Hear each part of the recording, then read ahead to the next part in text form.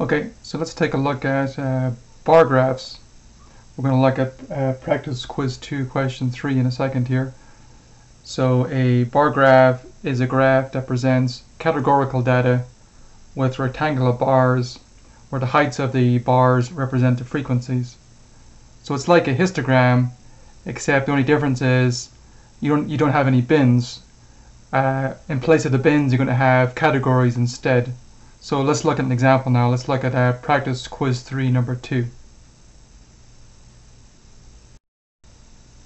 So let me erase this now and I'll write up the example.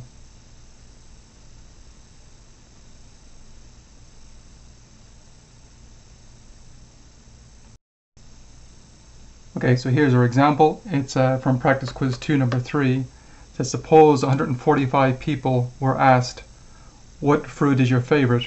And suppose this is the survey data collected. So you have the fruit types up here, so apple, orange, banana, kiwi, blueberry, grape, and number of people who chose each type of fruit. So for apple, 35 people chose it, orange, 30 people chose it, banana, 10 people chose it, kiwi, 25 chose it, blueberry, 40 chose it, grape, 5 people chose it. So we have to construct a vertical bar graph of this categorical data. Okay, so it's going to look like a histogram. So, but in place of the bins now, you're going to have apple, orange, banana, kiwi, blueberry, and grape. So we're going to put those on the x-axis, and we'll have our frequencies on the y-axis. Let me do that. Okay, so I put my fruit names on the x-axis. Okay, so apple, orange, banana, kiwi, blueberry, grape. And on the y-axis now I'm going to have my frequencies. So I'm going to go by, say, increments of 10, because we have 5 all the way up to 40, say. Let's go by increments of 10 here. Actually, I went by increments of 5 on the y-axis here. So now the apple has frequency 35, so we're going to draw a rectangle of height 35. Now the thickness of the rectangle doesn't really matter here, just make it around apple here, because again on the x-axis these are just labels, they're not bins. Okay, then orange is 30, so 30 is here.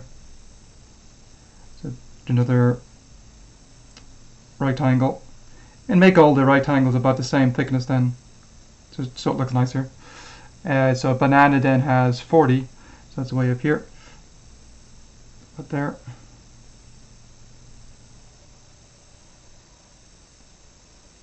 So banana's 40.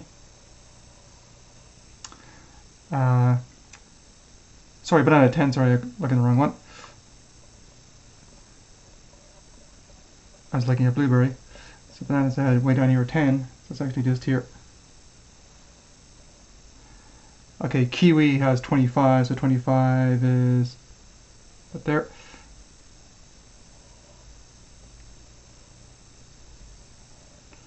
Now blueberry is 40, so blueberry is 40 up here.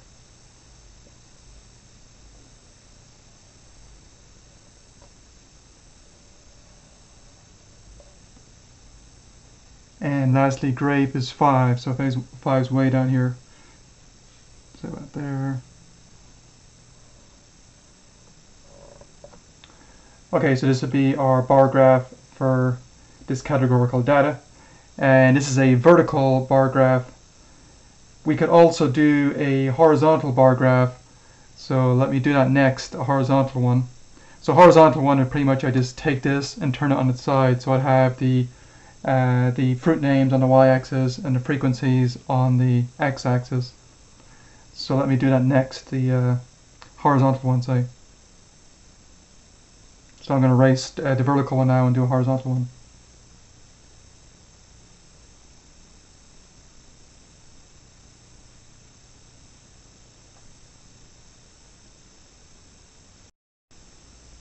Okay, so I've graphed now a horizontal bar graph. So again, I just put the labels, the fruit names on the y-axis and the frequencies on the x-axis. So this guy would be horizontal bar graph. So the apple would be 35. Orange would be 30, banana 10, kiwi 25, blueberry 40, grape 5.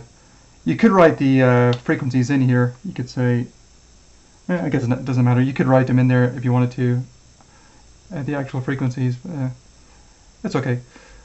So, okay, we're done with practice quiz 2 number 3 now, so I'm going to leave the video here. So let's leave the video here. We're going to continue in the next video with the last question on the practice quiz. Okay, so let's leave it here.